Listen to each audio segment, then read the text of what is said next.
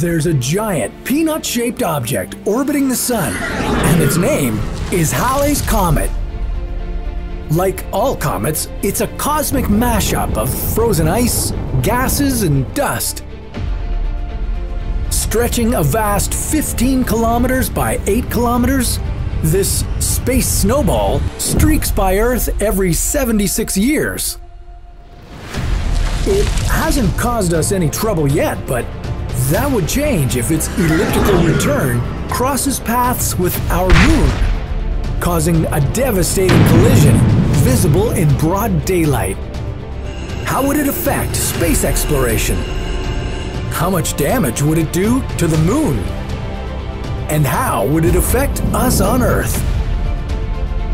This is What If, and here's what would happen if Halley's Comet crashed into the moon. It's the year 2061, and crowds are gathering to watch the impending fireworks. We would have known about the impact for a while because of the predictability of the comet's orbit, and although a scary event, it would be a sight to behold.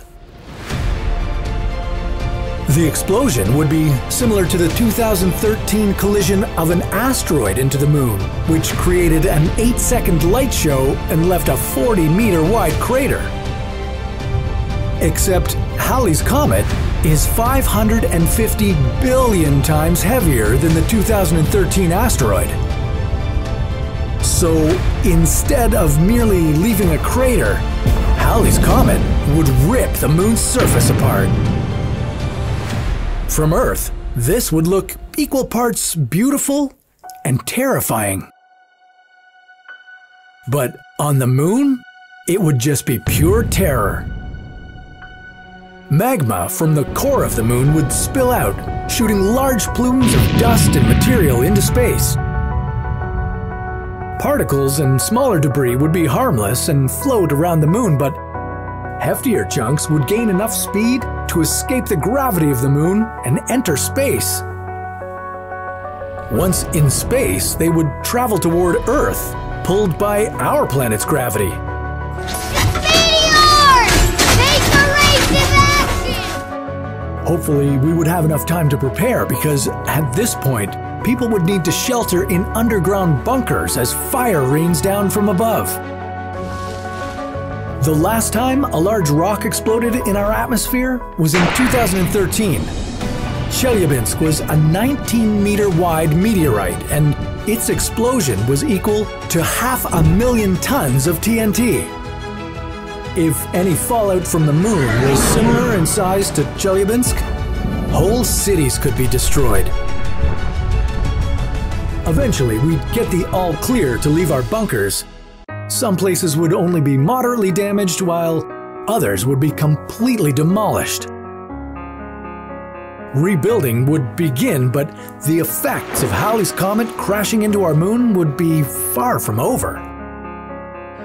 Our dreams of continuing space exploration would be dashed. We would need the moon as a pit stop to restock and refuel for exploring space, but because of severe damage from the comet collision, landing there would be difficult, if not impossible. So, any thoughts of mining the moon for the essential raw materials to advance space technology wouldn't fly. At the very least, NASA and other space agencies would become better funded. The world would rely on them to keep constant track of the dangerous moon chunks still left in our orbit.